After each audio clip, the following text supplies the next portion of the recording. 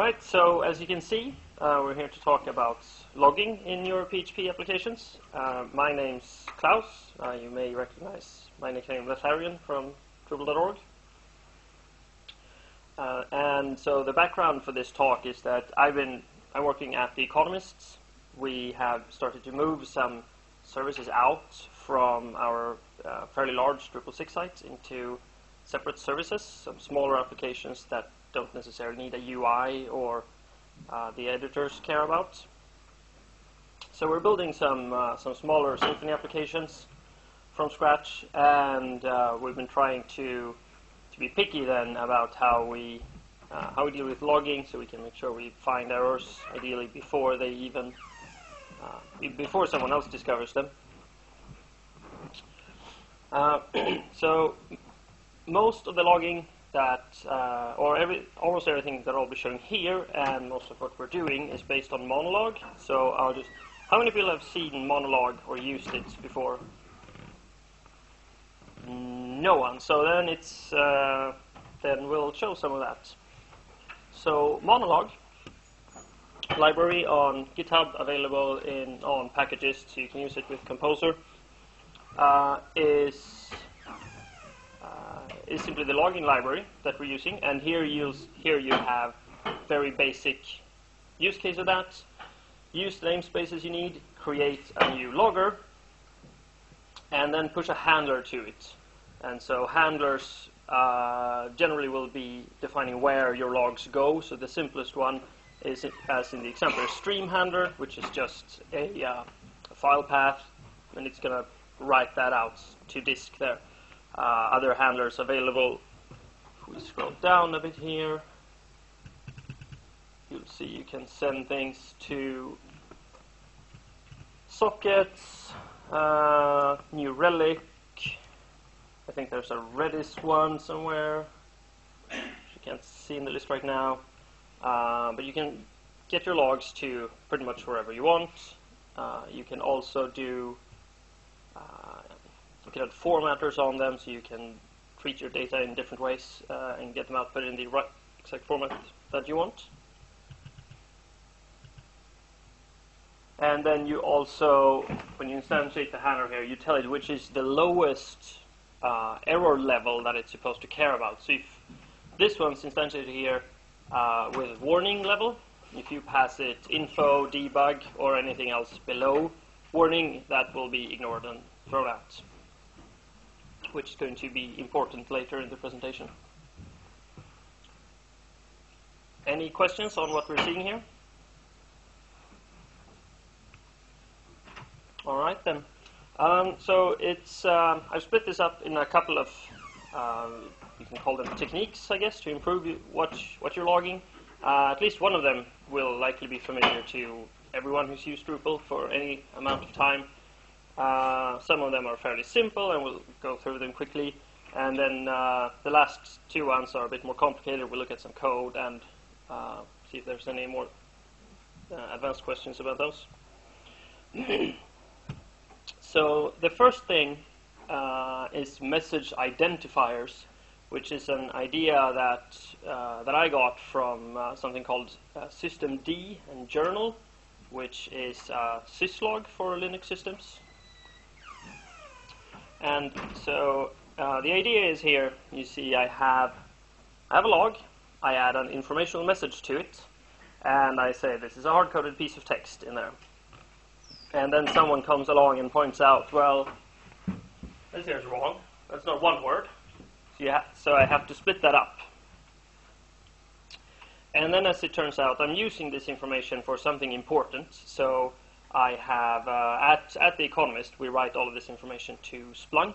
We gather up all our syslogs, get them into Splunk, so we can generate reports from the logs. But in a simpler case, you could just grep these files if you have them on disk. So I've copy-pasted this message from the code into some script I'm running, and I'm parsing these messages.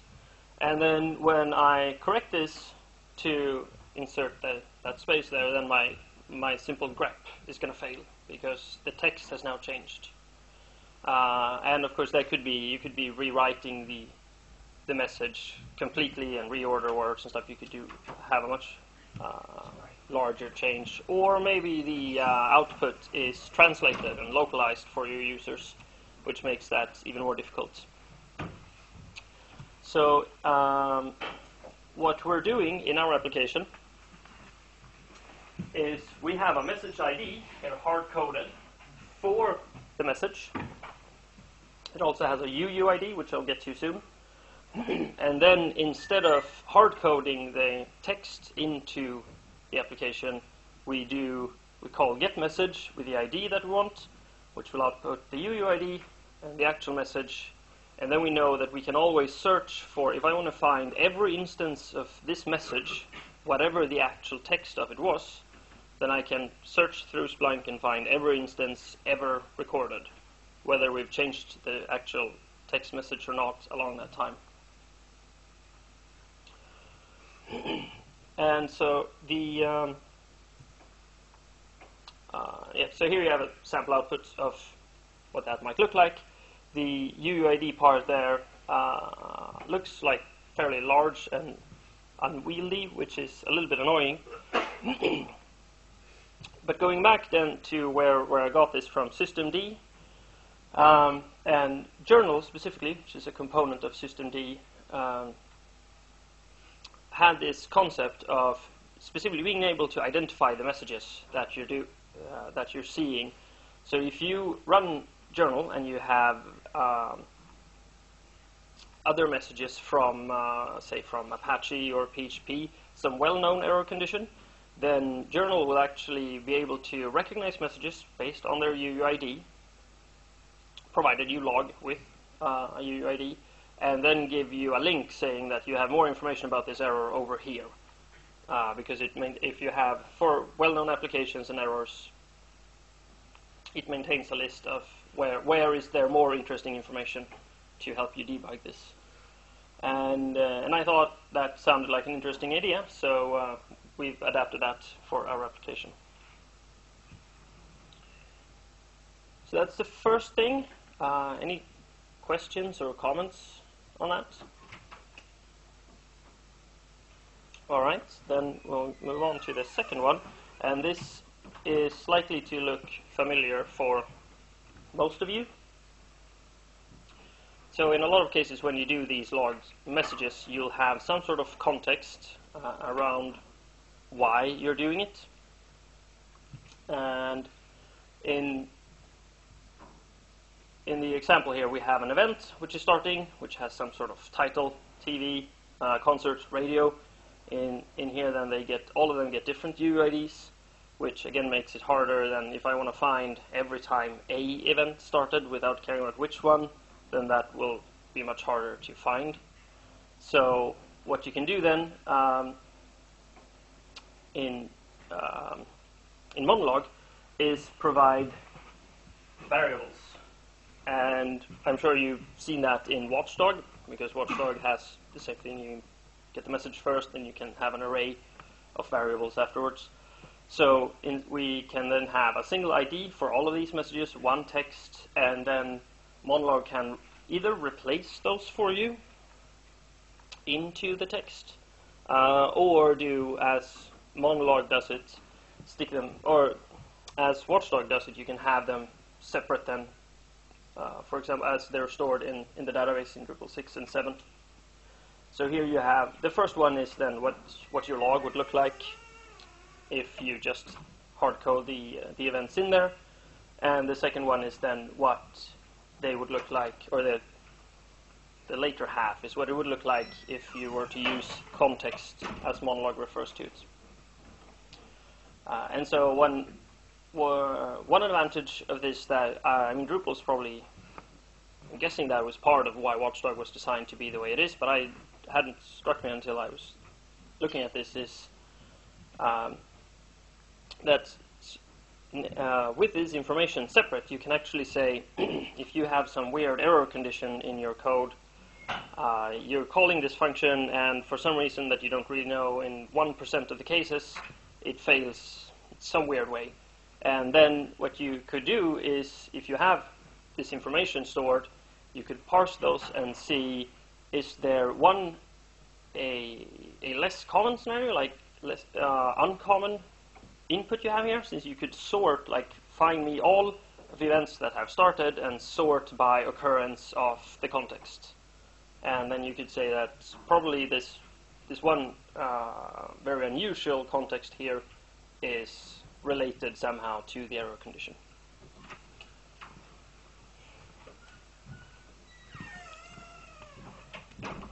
Questions, comments? The main reason for the placeholders in Watchdog is for translatability. Why they ended up in the first place. Yeah. There's not a lot of tools that sorting unless you do manual. Right. No, there's none as far as I'm aware of for like Drupal.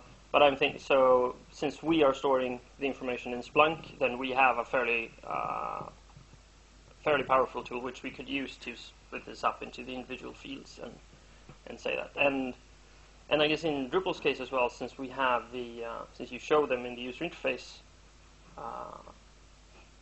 if you didn't split this up, I suspect you could find yourself with some sort of attack vector there. If I can have you log messages with, I could insert JavaScript there, and now because those are escaped outside, that also protects you that way.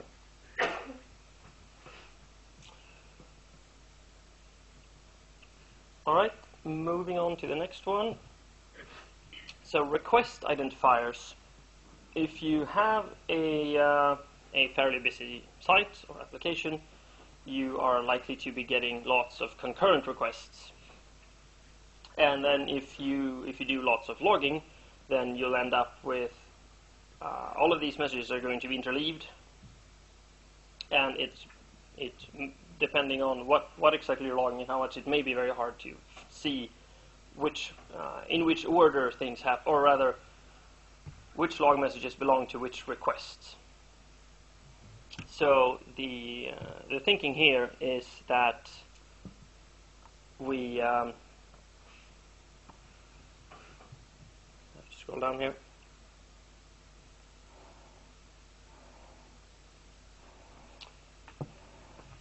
In my very simple case here, I'm just outputting a random number of times a message, and then if I run this a couple of times, it'll be very hard for me afterwards to say which of these messages came from which requests. If I'm lucky, then they'll be happening at different times, so I can separate them by that. But if they're happening at the same time, then that's going to be much more difficult.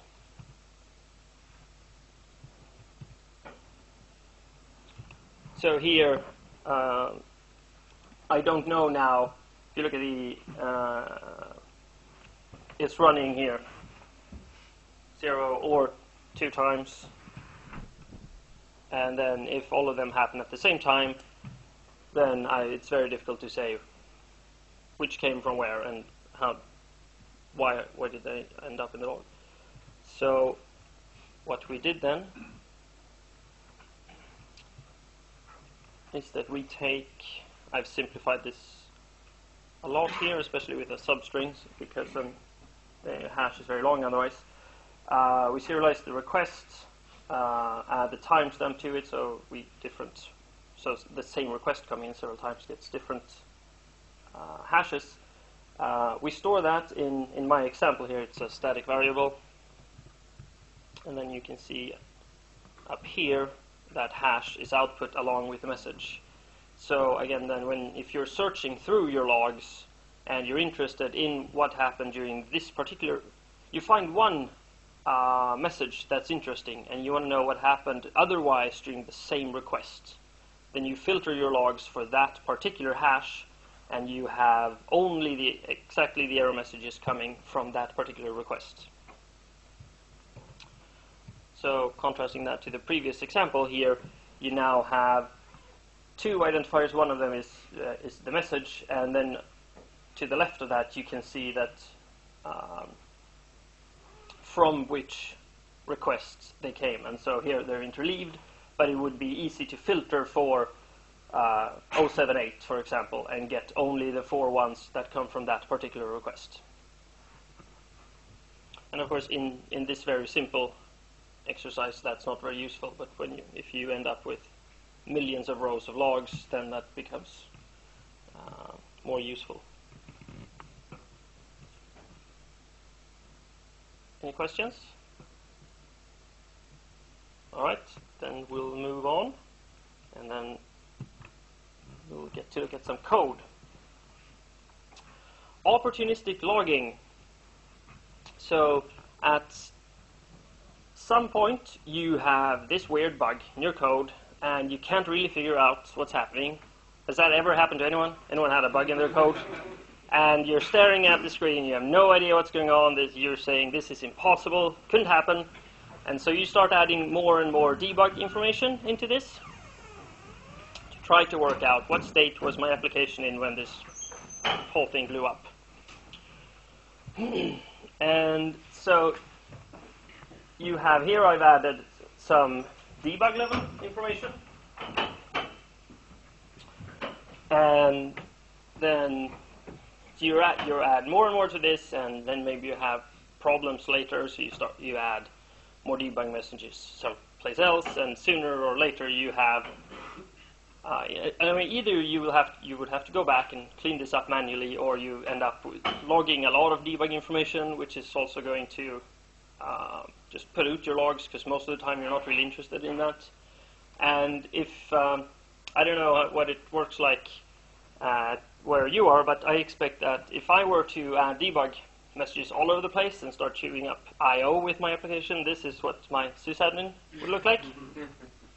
And then he would come after me with a knife. So instead of having to output all of this debug information all the time, Monlog provides something called a fingers crossed logger, and I'll show you very briefly here what that what the concept's like, and then we'll look at some code for how this works. So I've replaced what was just log before with what's called fingers crossed, or FX here, logger. I add a debug message. Then I check if the input here happens to be world. If so, I add a warning. Otherwise I don't, and then I just print out hello world at Drupalcamp London. And then I add a debug message again at the end. And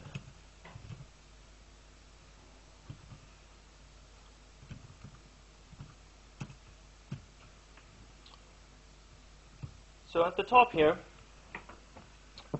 you'll see push handler, which is what we saw in the documentation from Monlog, where there was a stream handler initially.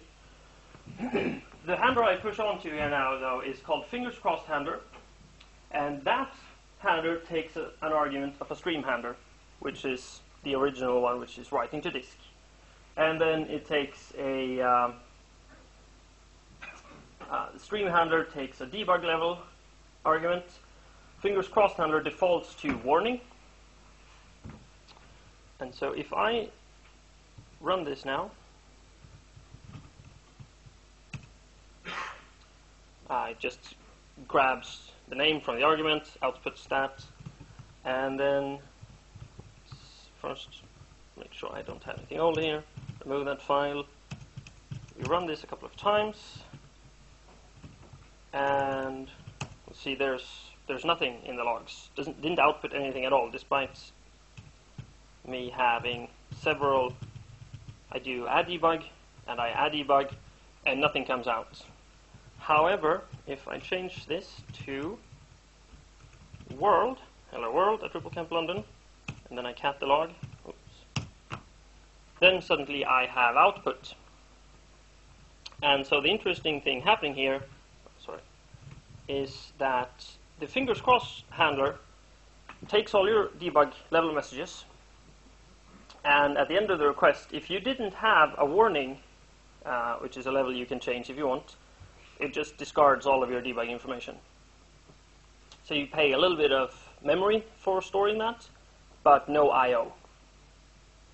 On the other hand, for this one request where something goes wrong, I have all the debug information available before anything went wrong. So I don't have to go back and figure out, like, here roughly something went wrong, and then you haphazardly start adding debug level information afterwards.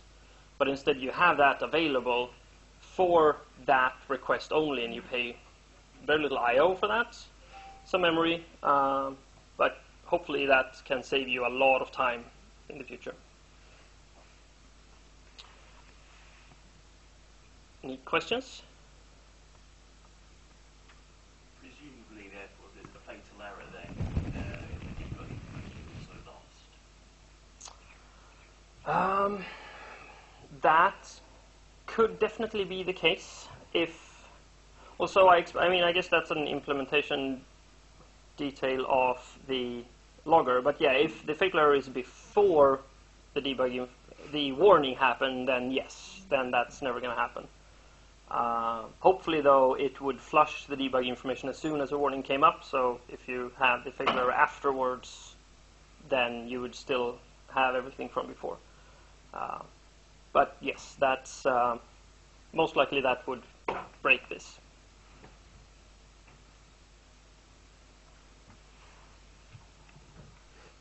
Any other questions? All right, then we'll move on. This last thing here that I found, I have to say I didn't think this was possible to do in PHP at all without extensions. Who has heard of the concept aspect-oriented anything, really? 2 people? All right, 3. So I'll go over to GitHub here, because the author of the library here has documented that very nicely and explained things better than I can. So, aspect-oriented programming, as you can see, is an approach to cross-cutting concerns where the concerns are designed and implemented in a modular way, blah, blah, blah, blah. What this means for us in this particular case is if you are adding, if we go back to the debug level information, I was thinking when I came across the fingers crossed handler that so I could start add debug everywhere to everything and have all the data. Of course, that's it's a lot of work to just find all your functions and add starting function X, ending function X, and then so A manually doing all of that, and B, it'll sort of pollute your code with concerns that's not really what the function is supposed to be doing. So aspect-oriented programming takes this out of the function that you're dealing with and allows you to specify that, for example, for this class, when a public function is running, first execute this. And then you can do the debugging there once, and the rest of your code keeps running as if without knowing anything about what just happened. So if we go down and look at some of the examples here, you have a application aspect kernel, which is a simple way to just get this started. There's a function to configure AOP, which we will come back to shortly. In your front controller or wherever your application is starting, you create an application aspect kernel, get instance. You tell it which source code to parse, and then also where it's supposed to cache its data. And then here's where most of the magic happens. We implement an aspect, and then we have a public function before method execution. The name of the function is just descriptive, doesn't really matter. Just above the function, you have the before annotation, which is where the magic happens. And it says, before the execution of any public method in the class example. And then it'll execute the function you have here.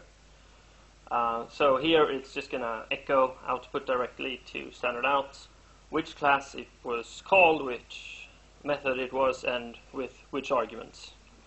What I tried doing then instead of just echoing stuff, is I pass in the logger to here, and I write at debug level, I write out which function, basically the same information, what was called and with what parameters, and then this finishes. And then, of course, most of the time, nothing happens with that information.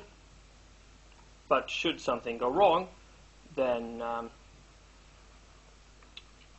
can potentially, I mean, you can apply this to, if it's a small application, you could, in theory, apply this to everything. Just do star.star up there at the before, and you'll have literally every single function call will be logged in your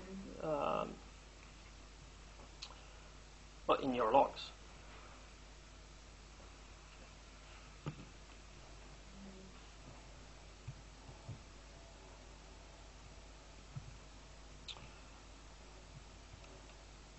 Right. There are. Let's see, did I? Oh yeah. So, and the very last thing. So we have the aspect we're calling here before method execution. In the configure AOP function that we saw above, we instantiate this one, pass it in, and then this library here deals with the rest. And as I said before, I thought you would have needed an extension to PHP to make this happen. It just blew my mind, actually, that this just works. A word of warning is that it's not free in terms of performance. In my very simple test case, and it's completely non-scientific, so don't take my word for it. If you look at this, then do your own measurements, but increased running time by 15 or 20% or something. So it's definitely not free.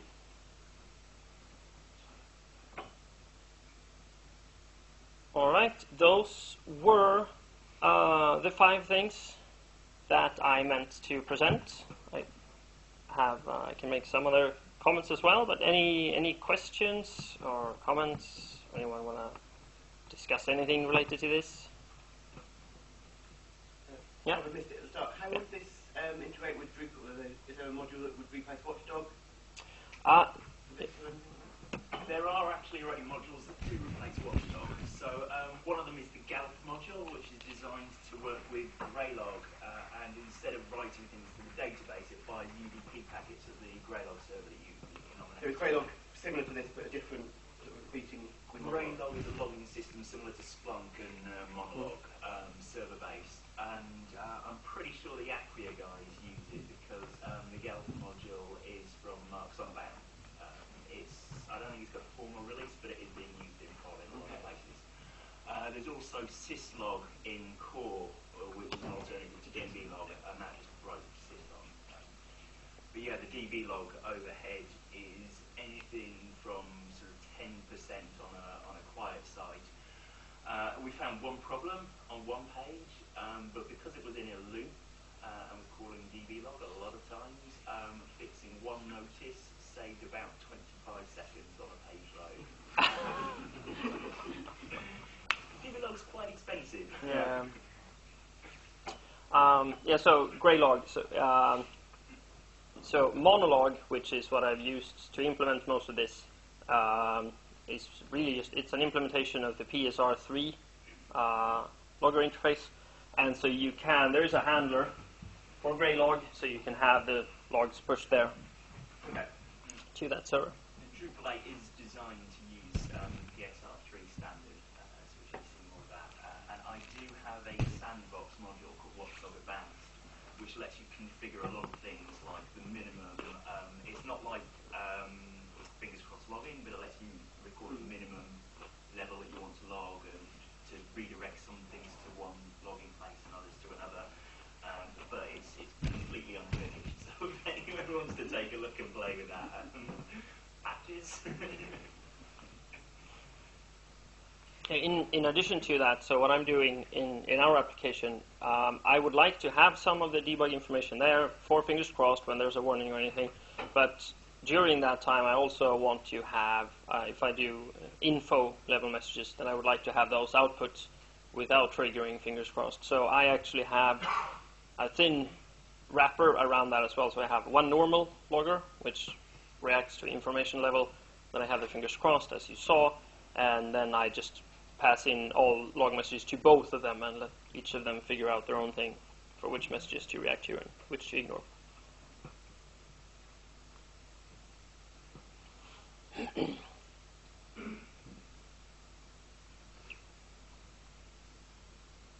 Any other questions?